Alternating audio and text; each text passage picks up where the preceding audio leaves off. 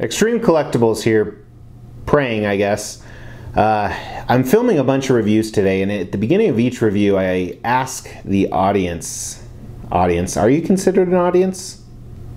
Well, this is going to be bad. I'm just letting you know. Things aren't even going right. But anyway, I am asking a question of, because each statue I'm reviewing today had kind of a weird buying story. So here's my question.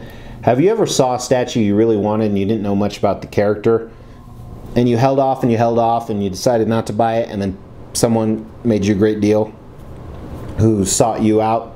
Yeah, that's what happened here. Thanks a lot, Hasima.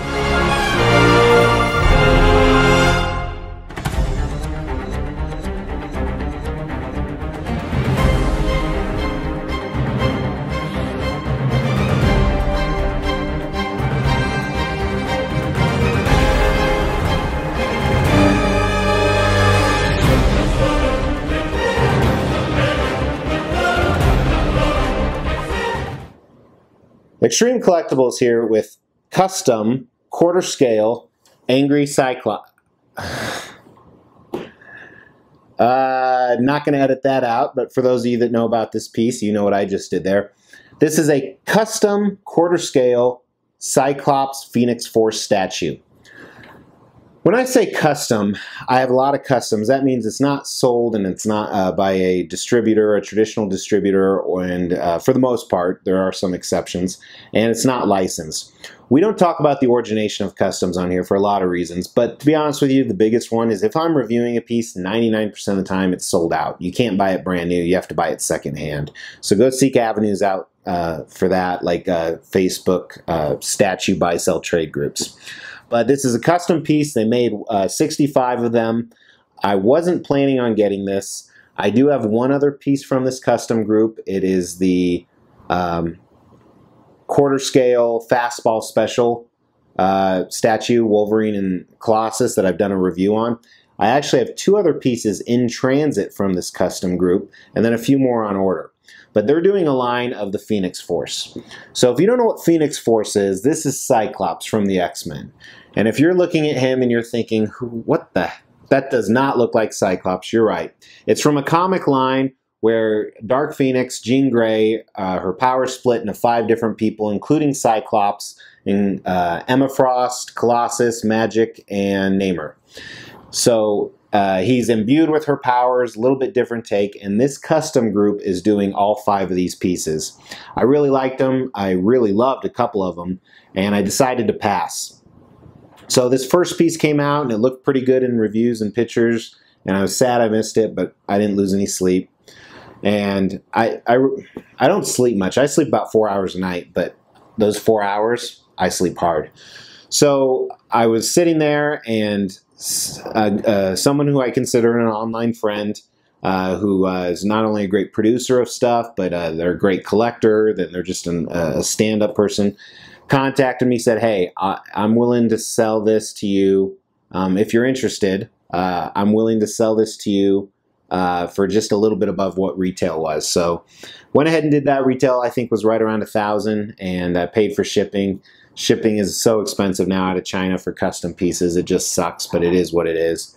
So went ahead and purchased him to add to my ever-growing X-Men collection. Obviously, he will be right near Dark Phoenix, XM Dark Phoenix. I went ahead and reviewed that. Check that out. Let's get some dimensions on this guy. I'm talking really fast. Again, I apologize. 12-foot diameter. Probably the same on the front and back, but probably sticks out a little more. Yeah, because his foot. See that right there? Puts it to about 13 inches. And height, he's pretty short. 18 and a half or 19, so he'll fit well. But came in standard black foam, packed really well. Very few pieces. The base is one piece. His body is in another piece with his arms, legs, all that's attached. And he has 2 portraits. So the first portrait is this one right here with the classic visor. And then the other one is an unmasked portrait. So both very cool, and we're going to talk about, actually I'll just tell you right now, initially I was positive I was going to do the unmasked portrait and in person, going to do the mass portrait. So we'll talk about the reasons behind that. But yeah, I'm pretty happy with him. There's a lot of cool stuff on him, and he's a pretty simple statue. And again, I think a key to a successful statue is if it's simple and you like it, they must have done a lot of things right. So let's kind of talk about what some of those things may or may not have been. So first with the design, very simple design. There's no issues with seam lines or anything like that. But with the two portraits, they actually have a light up feature. So, and the way they've done it is there's a light that, there's actually two of them, and they can, ouch, that hurt. You can light them up. I don't know if you can see that on camera. It's red. It looks orange on at least a photo camera. But here's a picture of the two different ones lit up. So here, first is the visor. Pretty neat. It's not super bright. And then here is the unmasked portrait lit up. So some cool options. I like that they implemented that into the design.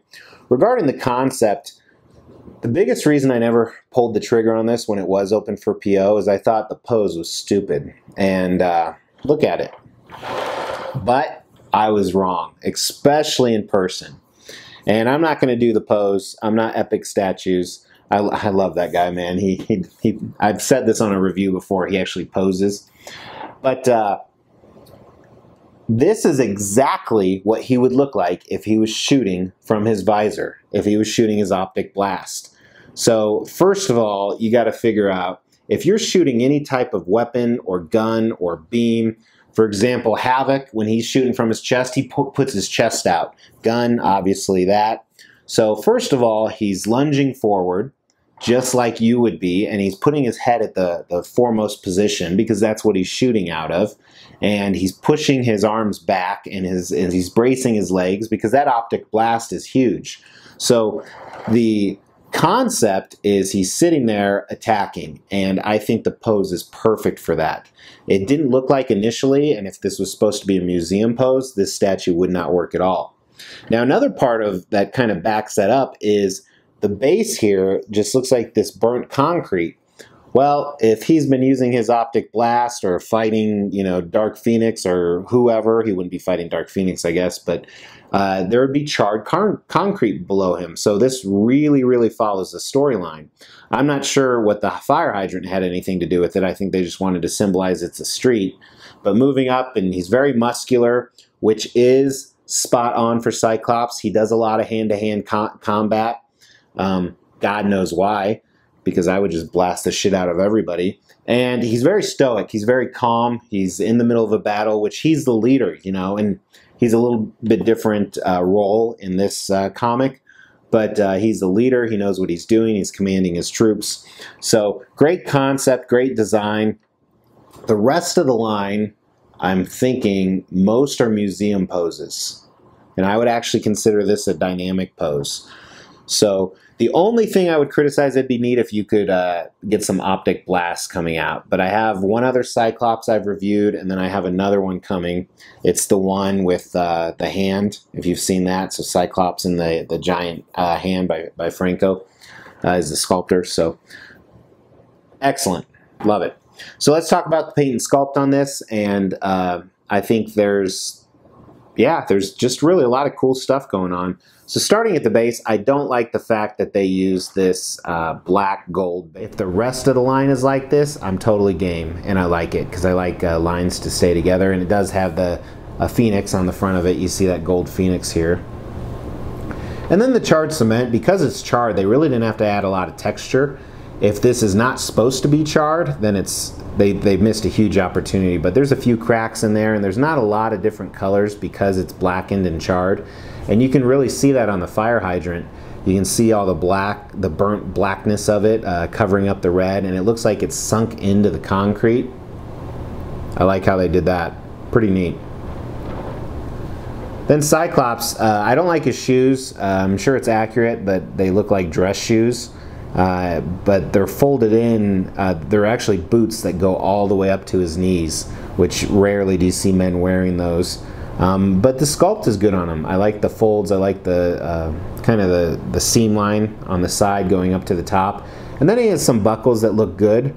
I like the straps for the buckles quite a bit. There's some good detail in there.